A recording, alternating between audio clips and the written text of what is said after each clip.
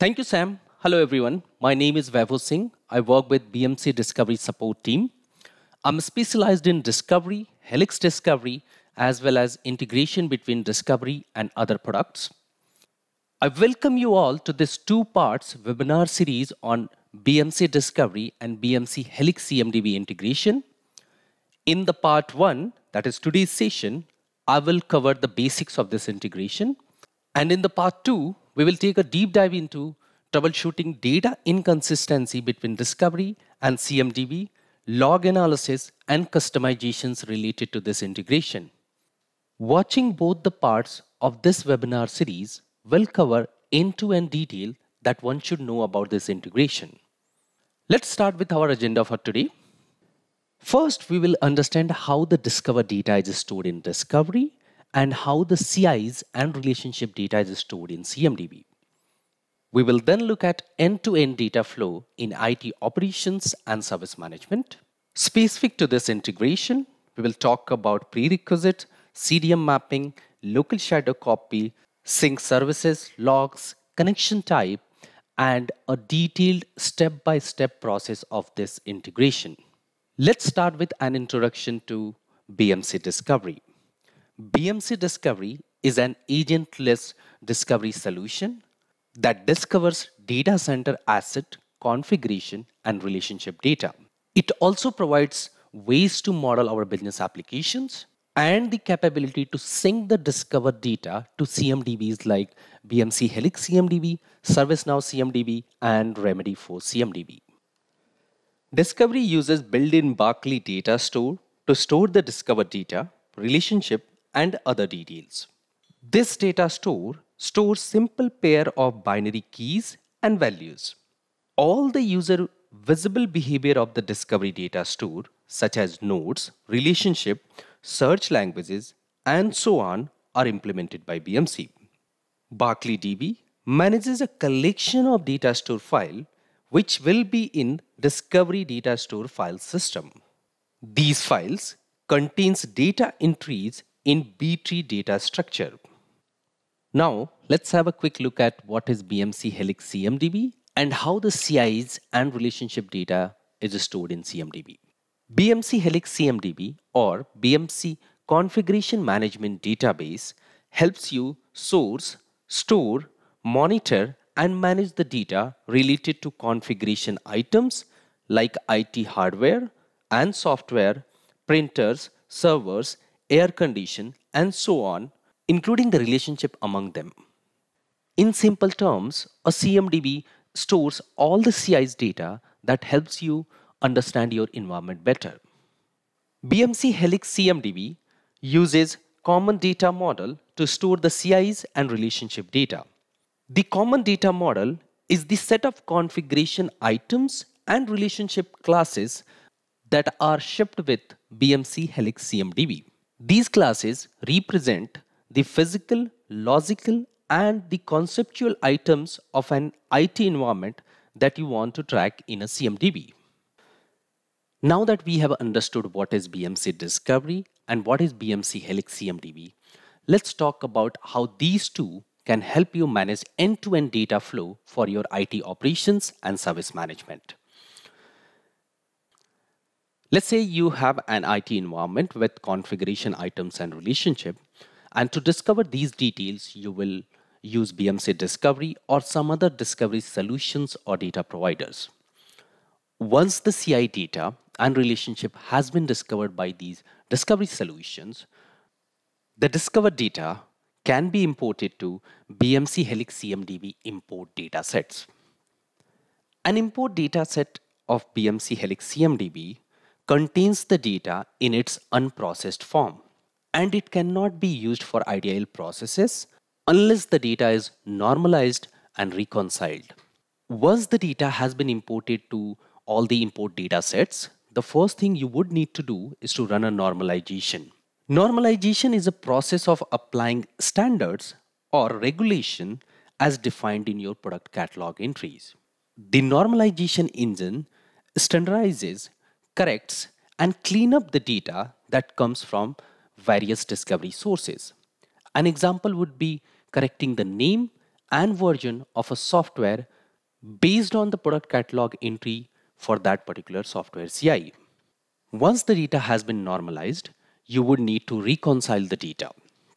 Reconciliation is the process in which data from different discovery sources is checked and corrected to maintain the consistency while making sure there is no duplication of data.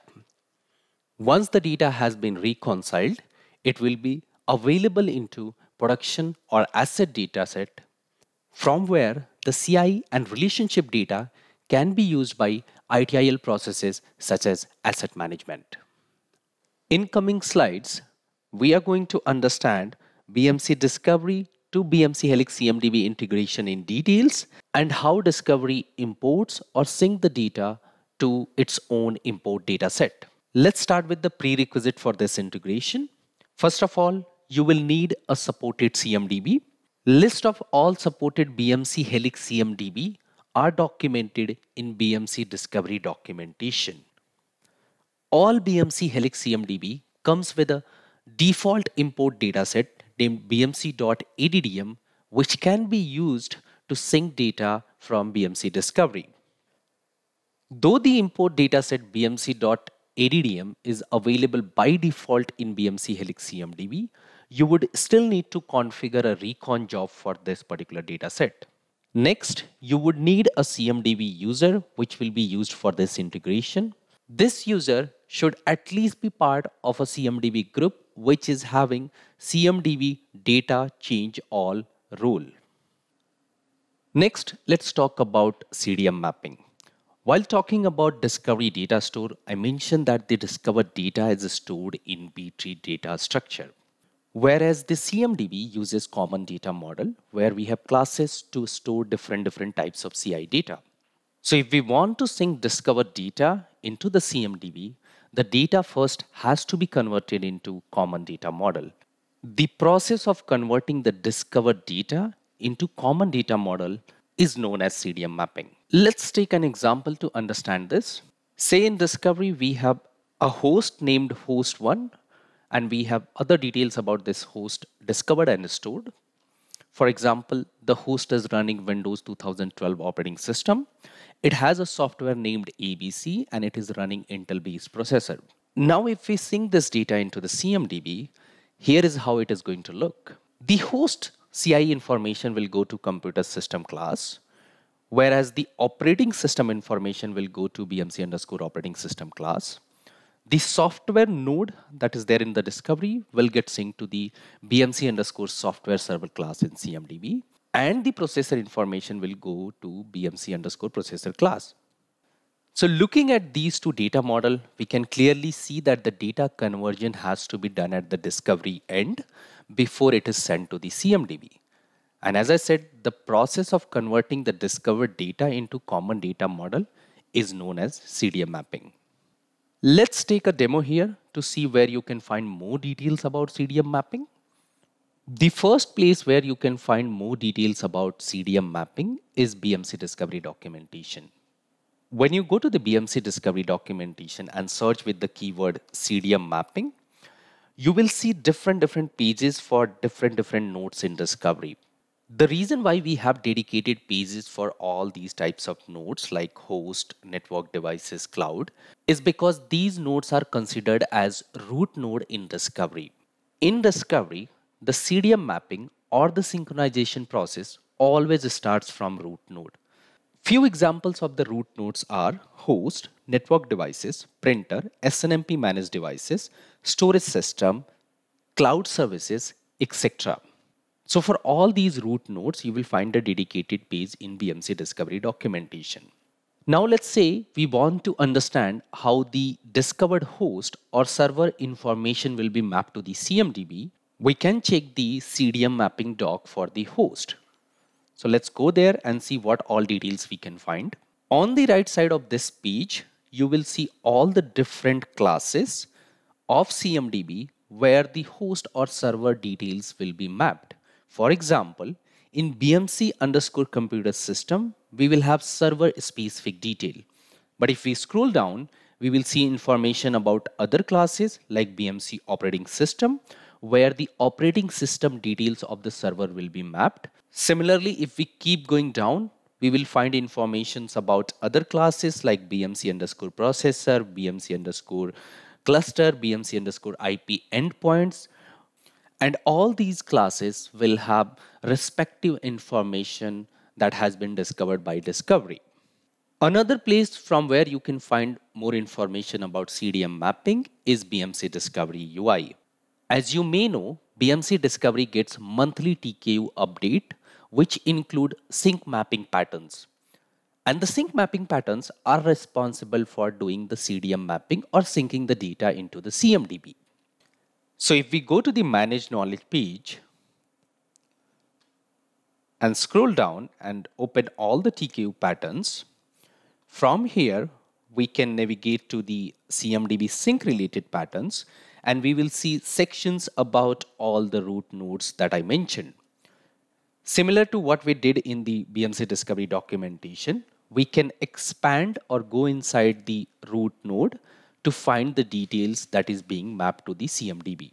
For example, if I expand the section about host, I can see all the patterns and how the discovery data is being mapped to different CMDB classes. For example, if we open the database related pattern and scroll down, we will see the exact mapping that we saw in the documentation. As you can see from this mapping, the left side attributes are our CMDB attributes and the right side attributes are our discovery attributes. We can check the other patterns and we will find a similar mapping. For example, if we go and check the computer system pattern, we will see how the server related details are being mapped to BMC underscore computer system class. Similarly, for the operating system class, we can see the mapping of the operating system details into the CMDB. So from the CDM mapping documentation or the sync mapping patterns, we can easily identify how the discovered details are being mapped to the BMC Helix CMDB. Now let's talk about local shadow copy. The concept of local shadow copy was introduced from Discovery 10.2 release. Before 10.2, during each synchronization, Discovery had to connect and query CMDB directly to determine the current state of a CI, and that used to increase the overall sync timing. From Discovery 10.2, Discovery creates a local shadow copy for each CMDB connection. In the shadow copy, Discovery maintains a copy of the data that has been synced to the CMDB in the import dataset. This allows Discovery to quickly determine the CI current state by checking the CI data locally in the shadow copy without having to connect to the CMDB. Also, whenever a CI sync is triggered in Discovery, Discovery compares the CI data with the stored CI data in the shadow copy. This helps Discovery to determine whether there is any change in the CI data from the data that has been synced to the CMDB in the past. If there are no change, Discovery will not update the CI data into the CMDB because there is nothing new that needs to be updated. This approach helps Discovery to improve the overall sync performance. Also, the shadow copy becomes very important whenever we are troubleshooting data inconsistency between Discovery and CMDB.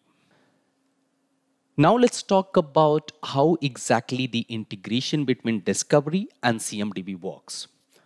Say you have an environment where you have servers, devices, storage system, or other types of CIs that you want to track in CMDB.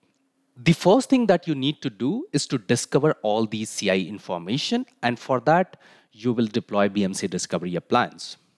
Though the BMC Discovery Appliance has the capability to discover all types of CIs, in most cases, you will deploy BMC Discovery Outpost because these CIs could be located in segregated networks. These outposts will connect to the BMC Discovery Appliance and pick up any scanning request or discovery request that is initiated by either a discovery user or through some API calls. The outpost will then connect to these CIs or endpoints and perform the scanning and capture the details and transfer that detail to the discovery appliance, where it will be stored in the Barclay data store that we talked about. Once the CI data has been discovered, it can be synced to the CMDB. The discovery to CMDB sync happens in 5 stages. Let's talk about each stage in details. As I mentioned earlier, the CMDB synchronization process always starts from a root node. So the first stage would be selecting a root node. And this happens automatically. And as I mentioned earlier, few examples of the root nodes are host, network devices, storage system, etc. Once a root node has been selected, discovery will populate something called as source subgraph in stage 2, where it will find all the discovered information about that particular root node. In the next stage, CDM mapping comes into the picture, where the source subgraph is converted into a target subgraph using the sync mapping patterns. So basically, in this stage, the discovered data will be converted into common data model. In the fourth stage, shadow copy comes into the picture, because this is where discovery uses the shadow copy to compare the target subgraph that was prepared in stage 3 with the target subgraph of the CI that has been stored in the shadow copy from the previous sync. After comparing these two subgraphs, if discovery identifies that there is a change in the CI data, that change will be synced to the CMDB in the import dataset by default, which is bmc.addm. And also the changes will be updated in the local shadow copy so that this shadow copy has the updated subgraph for future sync. And as we discussed when we talked about data flow, once the data has been imported into the import dataset, you will normalize and reconcile that data into the production or bmc.asset dataset. Once the data is available in bmc.asset or production dataset, it can be used by ITIL processes or other consumers. Now let's talk about the integration connection types that we have available to integrate these two products together. The first option is CMDB REST API and the second option is CMDB Legacy API. The CMDB REST API connection type is the new one and the recommended approach when integrating these two products together. Let's quickly talk about the connection type that you can use when integrating on-prem as well as Helix deployments of these products. There are 4 types of deployments that you could have. The first one is where both discovery and CMDB is deployed on-prem, that is within your network. To integrate on-prem deployments of these two products, you can use either the REST API or the CMDB API types of connection. The next deployment possibility is that both of these products are deployed in BMC Helix or cloud deployment. In that case, to integrate these products, you will have to use the REST API type of connection. The third possibility is that you have BMC Discovery deployed on-prem while the CMDB is deployed in BMC Helix. In that case, to integrate Discovery with CMDB, you can use REST API as well as CMDB API. To use the REST API, you either have option to provide the internet access on the Discovery appliance, or while creating the CMDB connection, you get the option to add the HTTP proxy details so that appliance can access the Helix CMDB through REST API. If for some reason you don't want to use REST API type of connection to connect your on-prem Discovery to Helix CMDB, you can choose to go with CMDB Legacy API using an utility Helix Client Gateway. The fourth and the last possibility is that you have Helix Discovery and the CMDB running in your on-prem. In that case, the only available option is to use REST API, and to use REST API, you would need to expose your CMDB REST API over the internet. Next, let's talk about Discovery services that controls the overall sync process and the logs that you can check when troubleshooting sync related problems. On the Discovery appliance, there are 2 services named Transformer and Exporter that controls the overall sync process. The Transformer service is mainly responsible for transforming the discovered data into the common data model, whereas the Exporter service plays a role in exporting the data or syncing the data to the CMDB. If you want to check the status of these services, you can do that by either running tw underscore service underscore control hyphen status command, which provides the status of all the services. And in the output, as you can see in the screenshot, you will also get the status of these two services. In case you need to check the status or start or stop one of these services, you can also do that by using the specific service name with tw underscore service underscore control utility. As you can see in the screenshot, I'm using the specific service name, that is CMDB underscore sync underscore transformer or underscore exporter, to check the status of these individual services. Related to CMDB sync, we have 3 logs available on the Discovery appliance. The first one is tw underscore exporter underscore connection underscore test.log, which contains the logs generated when you test the Discovery and CMDB connection. The next log is tw underscore svc underscore cmdb sync underscore transformer.log, which contains the logs generated by the sync mapping pattern. So basically the details about how the discovered data is being converted into the common data model. In addition to the sync mapping patterns log, the transformer logs also contains overall sync process details if you are using CMDB REST API type of connection. The third log is tw underscore svc underscore cmdb sync underscore exporter.log, which contains the details about the export process if you are using CMDB legacy API type of connection. Let's take a demo here. We will see how to configure Discovery to CMDB connection, and we will talk about all the available options that we have on the integration page. To create the integration connection between BMC Discovery and CMDB, log into the Discovery UI. Once logged in, click on the administration icon, and from the administration page, click on the CMDB sync. On the CMDB sync page, click on add CMDB connection. And the first thing that we need to specify is a name for this integration connection. You can name it anything, but it is recommended to give a meaningful name that helps you recognize the connection right away. For example, I'm going to give it a name like Demo CMDB. Next, we have to select a connection type. And as I mentioned, CMDB REST API type of connection is the recommended connection type, and that is selected out of the box. So we will leave it as it is, and we will move on to the next option, which is adding the REST API URL. I'm going to add the URL for one of my lab CMDB server. Next, we have to add the username and the password.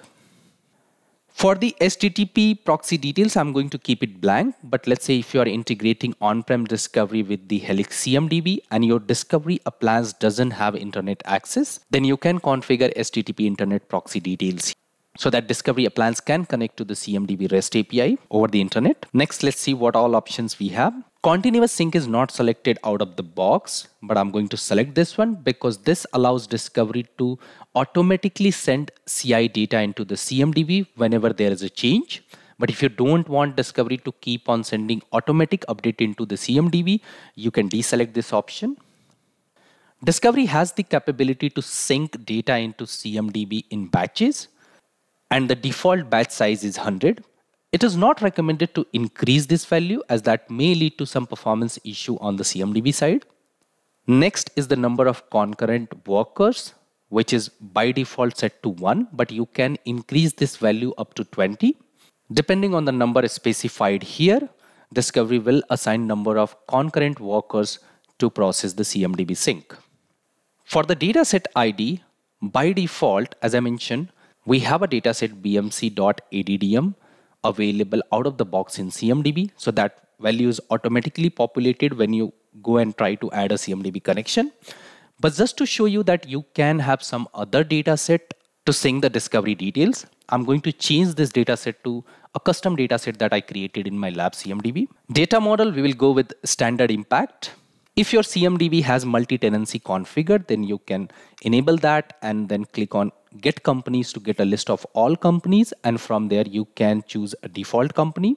My CMDB doesn't have a multi-tenancy enabled, so I will just go and disable this option.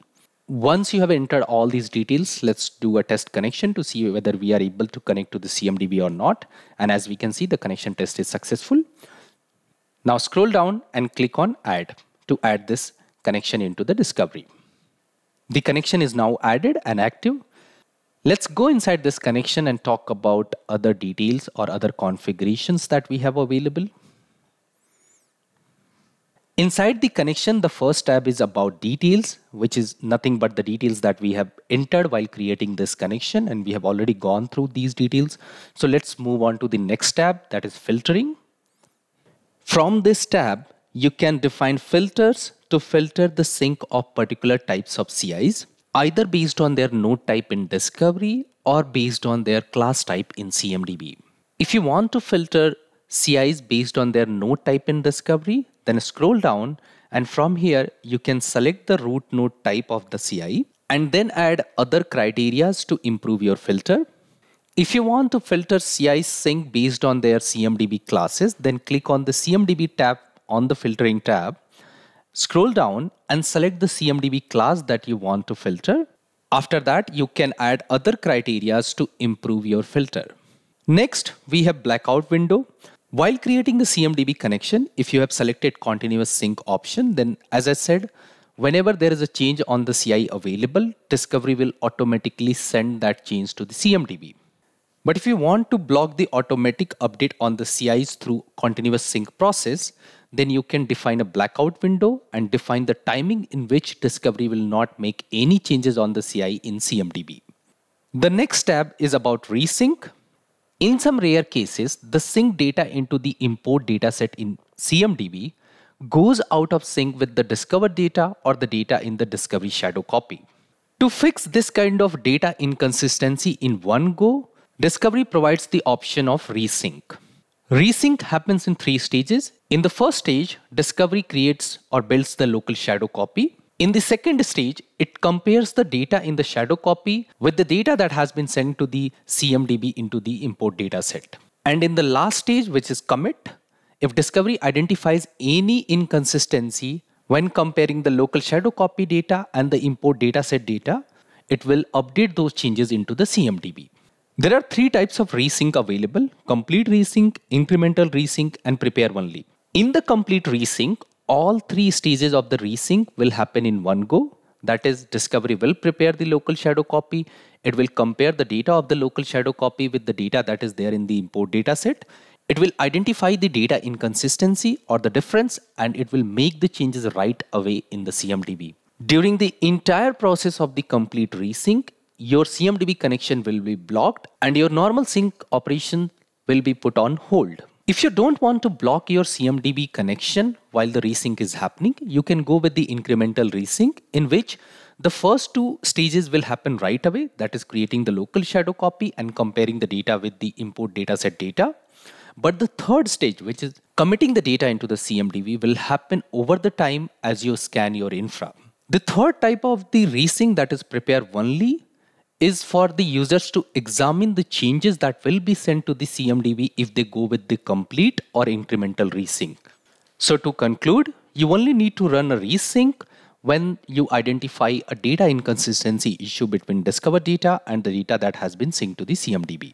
The last tab here is the status tab, where you see the status of the CMDB sync, including details like how many devices are in the queue that has to be sent to the CMDB, how many devices has been inserted, and any errors that happened while syncing a particular CI into the CMDB.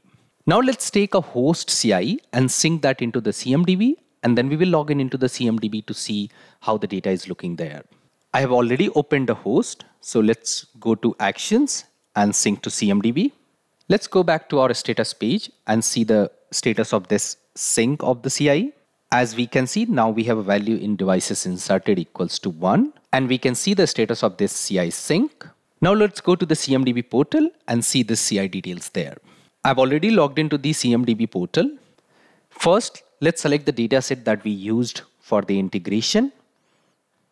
From all the available dataset, I can see the dataset, the custom dataset that we have used during the integration. Let's select that one. And let's search the entire BMC_computer system class, because the server CI that we have synced from Discovery should come under this particular class. And from the result, we can see that CI that we have synced from Discovery is now available in the CMDB in our import dataset in BMC_computer system class. Similarly, we can go inside other classes like operating system, IP endpoints, and see the detail of what Discovery has sent. This concludes the demo on how to create Discovery to CMDB connection. Let's look at the summary of what we discussed today. We talked about what is BMC Discovery and what is BMC Helix CMDB. We also talked about the Discovery Datastore and the data model used by Helix CMDB. We discussed the end-to-end data flow in your IT operations and service management. We talked about CDM mapping and why it is required. For integrating these two products, we looked into the prerequisites, services, logs, detailed steps of the integration, and the connection types. And we saw how to configure the integration from the Discovery UI.